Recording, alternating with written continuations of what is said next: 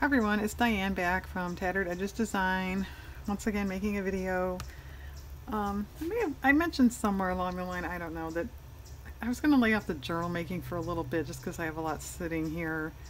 So I was kind of hemming and hawing, what do I want to do, what I haven't done for a while. And it dawned on me, faux tea cards I haven't done for a while. And I do know where this idea came from. It was Amy at Al John YouTube channel, so I'll try to link her video if I can find it.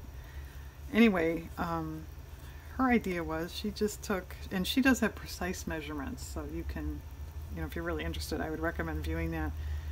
But these are essentially magazine or book page images on, what your base of choice. This is just like packaging, cardboard came in something. This, I think, is poster board. It's poster board. And you make tea cards out of them. And I had my husband make, I don't know how to do all this on the computer.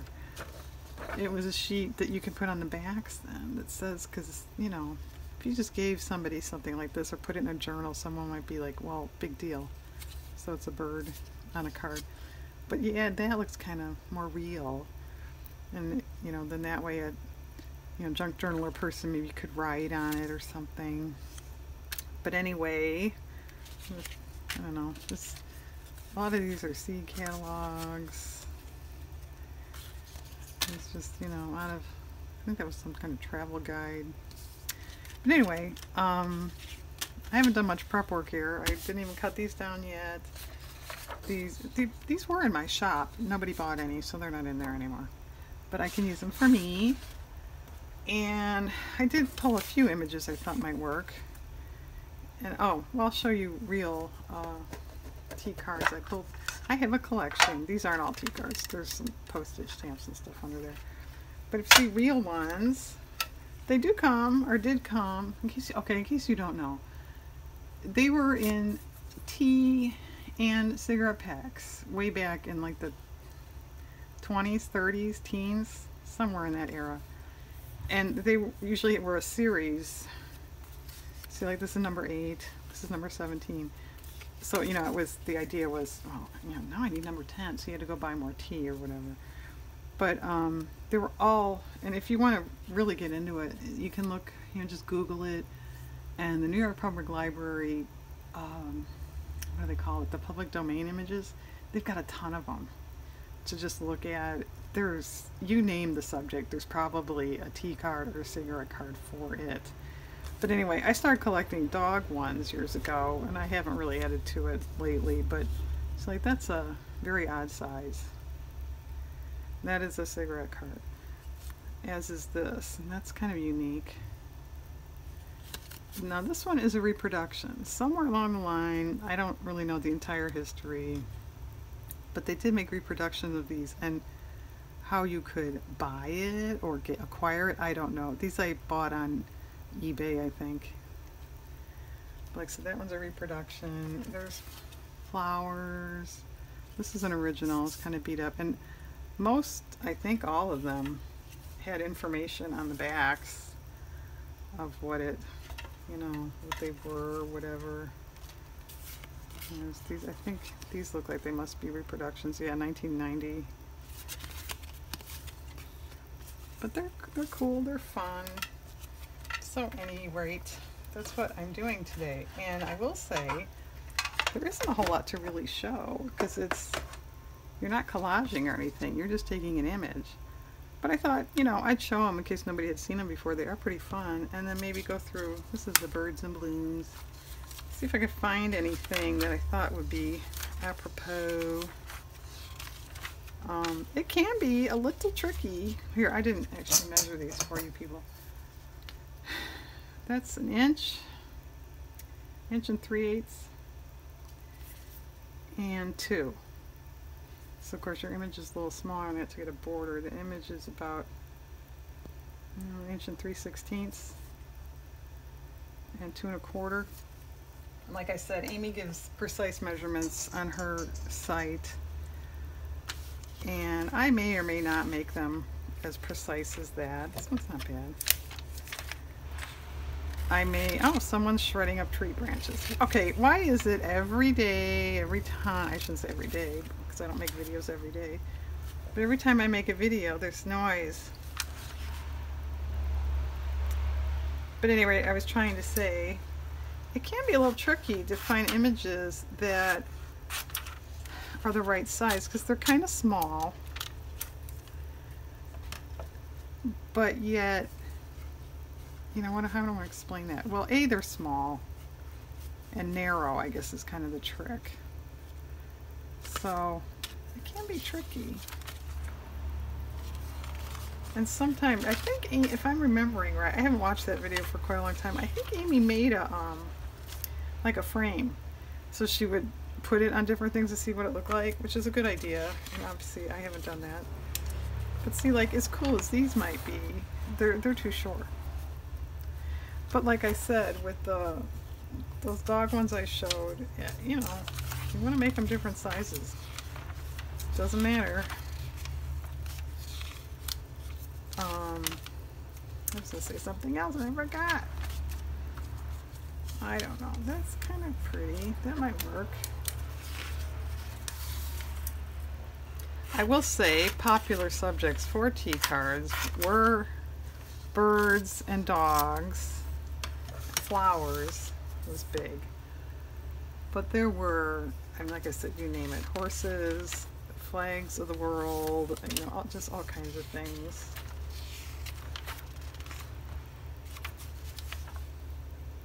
Oh, I think I was, when I said I don't remember what I was going to say, I think I was going to mention, this is a seed catalog. It's relatively new. I don't know when, you know, this year, last year. So what do you do with them? I have tucked them in journals, you know, put them in little pockets, like I said, so they can be kind of like a little journaling card. Beyond that, I don't know, you tell me. I mean, I think they're just kind of cool, but, you know, do you want a bunch of tea cards laying around your house? I don't know. But that's mine, that's what I did with them, that's my intent, is to put them in journal pockets. I suppose you could, if you're a happy mail person, that would be kind of a neat idea. Well, that's pretty. I can use that. Oh, and there's the word create. So see, double bonus. I'm going to cut that out and put it in my words envelope for collages or journals or whatever.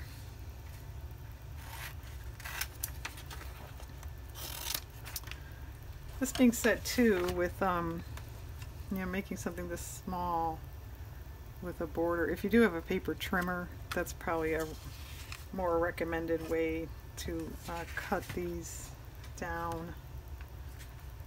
That's okay, this one.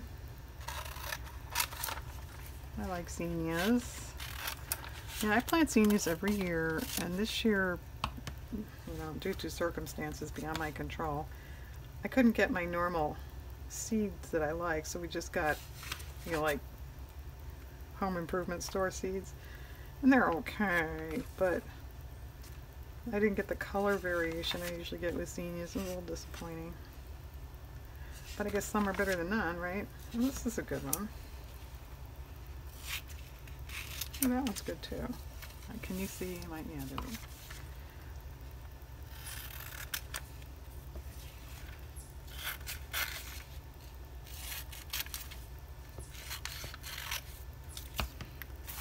That's neat. Oh, look at those. Well, I mean, it's just obviously enlarged to show texture, but Morning Glories are pretty. I will say I got home improvement store Morning Glory seeds, and those did very well.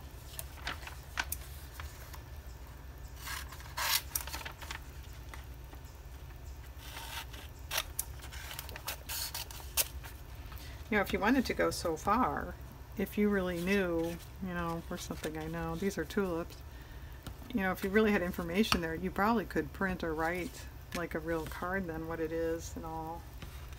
That could be fun. These are kind of pretty. What are those?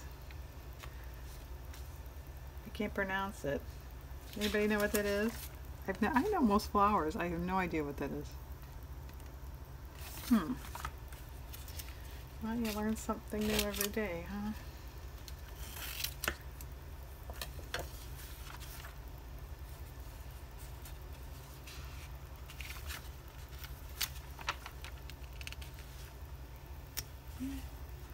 Berries, blueberries, I think they're kind of too big a scale. Well, I don't know, it could be cool. Who am I to judge what's on a tea card, right? Alright, we're at the end of this. I think, that's enough for now. I got all this. I'll pause and trim this stuff down and come back. Okay, we're back and ready to go here. I cut everything out, and these three were a little short, and like I said, I mean, you can make them any size you want, but as long as I have plenty of other images, I'm just going to save these for something else. And then it dawned on me after I was off camera, I was talking about sizes. I have this dumb little notebook I made, and in it I write sizes, things I've seen on YouTube or wherever, just my own things, what to include in journals. And I thought, you know what, I think I wrote down the tea card size, and I did. So the base is, I forget what I said, did I say this? 1 3/8 inches by 2 5/8. And then your image is 1 3/16 and 2 3/8. So there. And like I said, Amy explains all that on hers anyway, because this isn't really a tutorial. This is just watch Diane do it. So here's all my little boards cut. And my images, there were a few horizontal, but most of them were vertical. And, how much do we want to watch Diane cut? Or cut.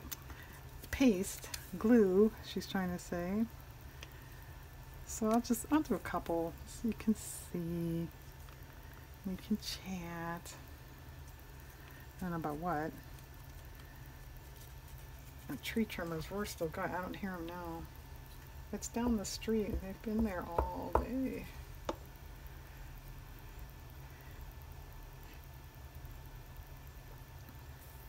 You do want to be a little precise how you get it lined up so it's not crooked.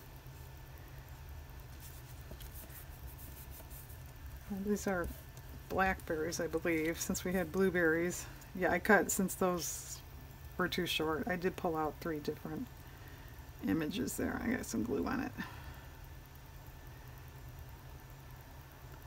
Let me grab a towel, see if I can get that off.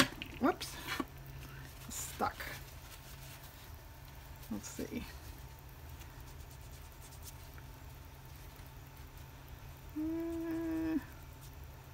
Yeah, it's kind of coming off. Okay. A little bit there. Okay, that's better. Alright, and then I'm going to take one of my backings that, Amy didn't do this, and I keep saying this, but there's no faux tea card society either that's going to say, yes, you have to have backings, or no, don't put on a backing. But I like to do that.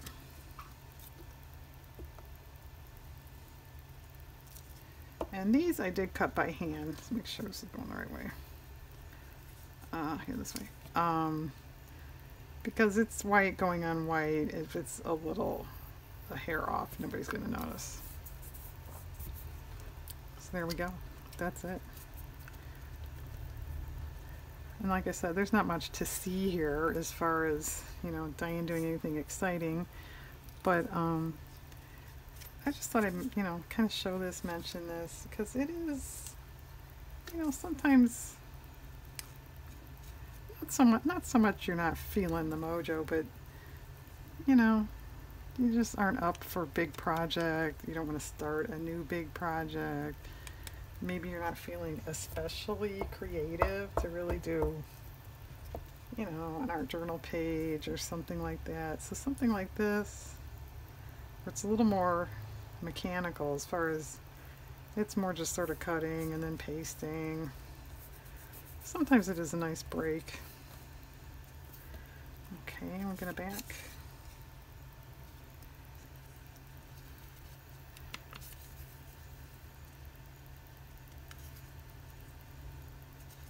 So yeah, do tell. What do you do when you feel like that and you don't want a big project or a especially artsy project? There we go. There's another one. It's a bee, and I think milkweed. Okay, I'm going to continue gluing by myself. You can go about your business, and then I'll come back when they're done. Okay, I'm done. Like I said, this isn't, you know, too much of an exciting video, I guess. But they're, you know, like I said, it's a nice little project for in between things, or I don't feel like doing anything big today. So that's it. The, you know, horizontal ones are neat too. The back. It's really, the only trick to this is good cutting, and then just when you glue, you know, just try to get it lined up nice. And before you know it, you have a bunch of faux tea cards to use in your journals, or like I said, you could write a little note, you know, just thank someone for a gift or something. They're cute. Nice way to use up some magazine images too. So alright, well thanks to Amy for this original idea. And thanks for joining me today, and have a nice day out there.